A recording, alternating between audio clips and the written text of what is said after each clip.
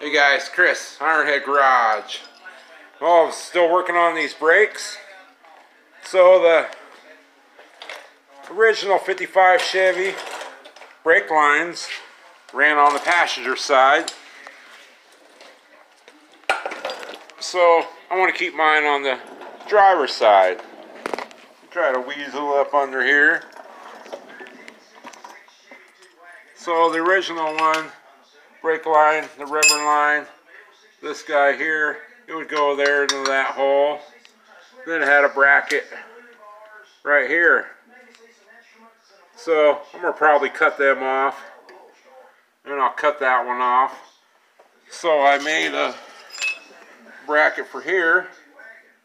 My rubber line here, it's got a hole in it. So I made the same size hole so I can bolt it to it.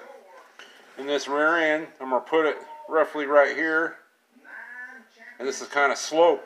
So if I cut that square, it would have been leaning. So I cut an angle on it, if you can see it. So now it'll be plumb. That light shining through there. Yeah, so I'm going to grind a little spot on the top of this housing and weld this tab on there. So that'll hold that part of the line. Then over here, I made a bracket, just like the stock one on the passenger side. Mine's out of 3/16. I think that's out of, well, almost 1/8 inch or something. But I'm going to weld this guy right there. So I'm going to clean my frame off, get to some bare metal. I know I painted it already, but I'm going to touch it up. A couple spots I need to touch up. I'll have to paint this bracket anyway. So I'm going to grind that smooth there. And then this line here, I can do this with one hand. Got a little clip. It snaps in there and keeps that locked on there. So that line will go there. And then the other end's going to go and hook onto that housing. Then I can run my hard line. I was looking at this. I can run my hard line. It'll come off of that fitting. It'll come up here on top of the frame and sneak through the floor pan there. And then I'll run it down onto the frame. Then the same way down there. And we'll put a bunch of little fasteners on there. Has holes through here, but I don't want that brake line rubbing around those holes. I've seen some guys, they cut their body mounts here so they can run their brake line along there, but I'm going to try to keep it up higher. Snake it up there, and we'll go all the way to the front of that proportioning valve down there. So I'm going to get this frame cleaned up, ground smooth, back to metal in a couple little spots. In the top of this rear end, and we're getting them brackets welded on there. Alright guys, we'll get on it. Well, I got them brackets welded on. There's that guy there. Yeah, I just cleaned it up, got it welded on each side. Plenty strong, probably overdid it. And I got that bracket there welded. Yeah, came out pretty good. So I'm going to squirt some paint on these. And I'll probably cut them other ones off on that other side, on the passenger side. So we'll do that. We'll test that brake line out. Alright guys. Hey guys, well, I'm up underneath the car. I got that rubber rear line on there. I got it bolted on there, and I did get the tabs painted. And I got that bracket all painted up. I do got the clip that goes on the back side of this that holds that on there. And look at that, I got some copper brake line running. So down here I got it all the way going up on top of the body mounts there, and it's sneaking through there, making sure it ain't going to rub anywhere. Grab this flashlight. So I got it going up to the proportioning valve. Then I got these little, I think they're Earl clamps. I got them there. If you can see them. See that one there? So I just tapped that hole using this little T-handle tap. Then I got some nice little stainless steel button head Allen bolts with little baby lock washers. So those will never come loose. I got that one there bolted, and it comes up over the cross member, making sure it don't hit nothing, and there's plenty of clearance through here. I'll make sure it's centered in there and don't rub around. I might have to buy a few more of these clamps. I only got 10 of them. I should have bought 2 packs. But yeah, look at that. Brake lines going through the back. I got that that Titan flaring tool. I flared that top one. Then I'm going to get under here, and once I get this lashed on the frame down here and get that right bend, I'll cut it for length. And then I'm going to flare that in. I'll probably show flaring one of them or so. Maybe when I get up top when it's a little easier. But yeah, going to have some brakes. Well, one day. Alright guys, I'm going to get back to tapping this and hooking this brake line onto the frame. I'll be back.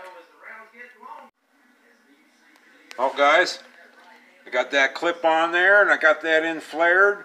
Flared it underneath the carb. Man, that tool, that Titan 3/16 flaring tool, I can't say enough about it. That tool makes it so much easier. So now we got brake line all the way down. She's nice and sturdy. So we got brake line from the proportioning valve to the rear end. Well, now I got to build this rear end line now over to each drum. I'm going to get on that. She's coming along, boys. Hey guys, I'm back. Yeah, watching the old NHRA Top Fuel dragsters. Yeah, pretty cool.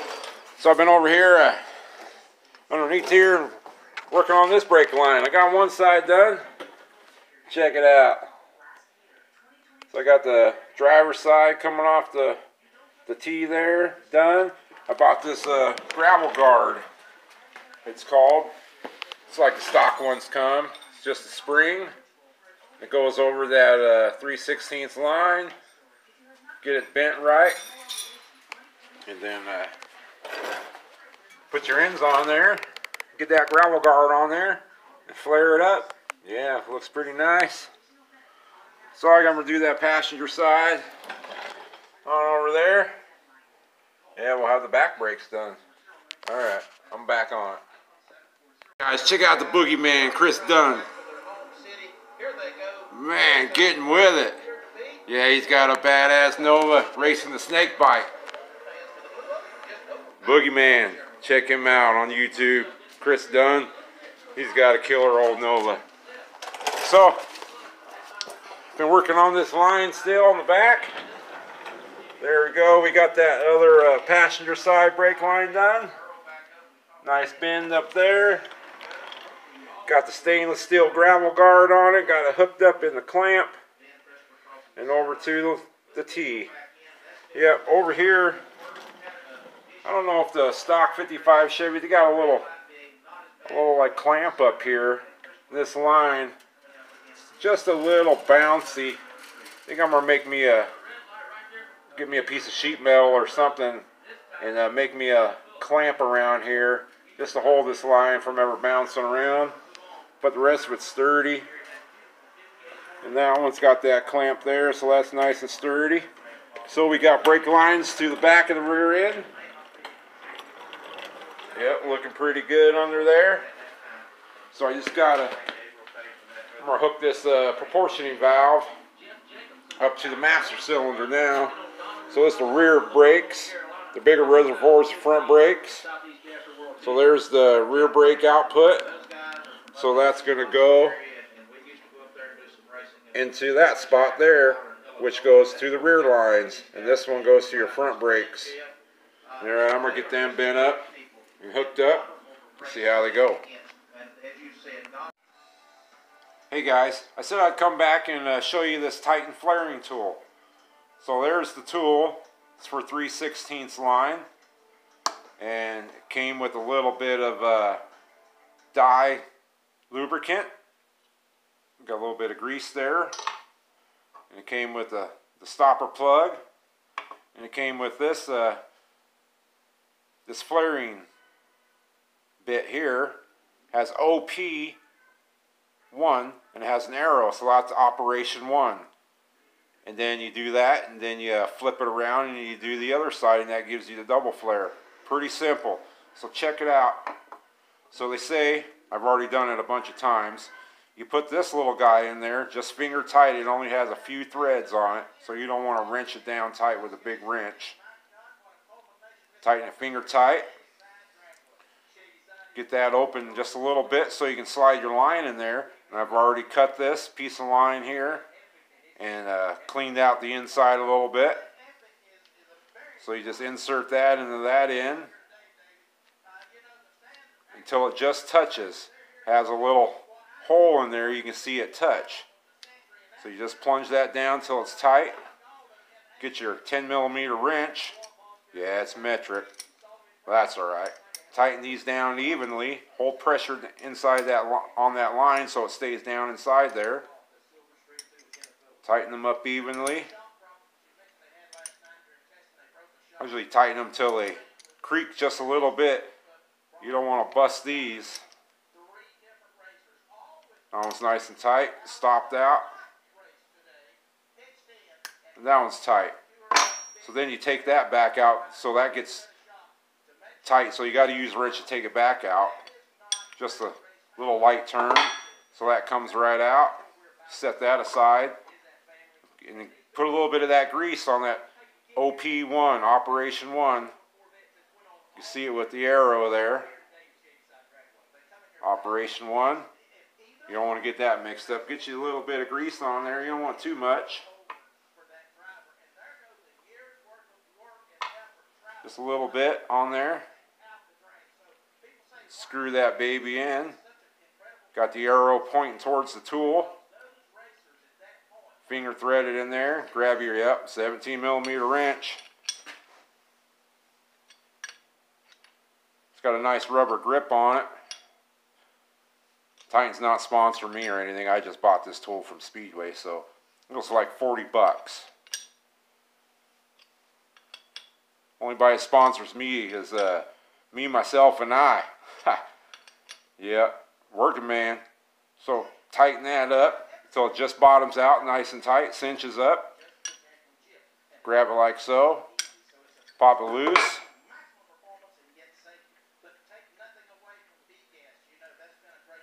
Unscrew it. And I got a rag here. I'll wipe the grease off of it.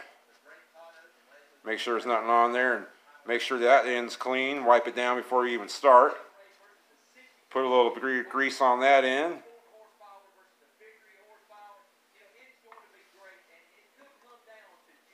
And now the Operation 1 arrow is facing away. So we're on the other end now.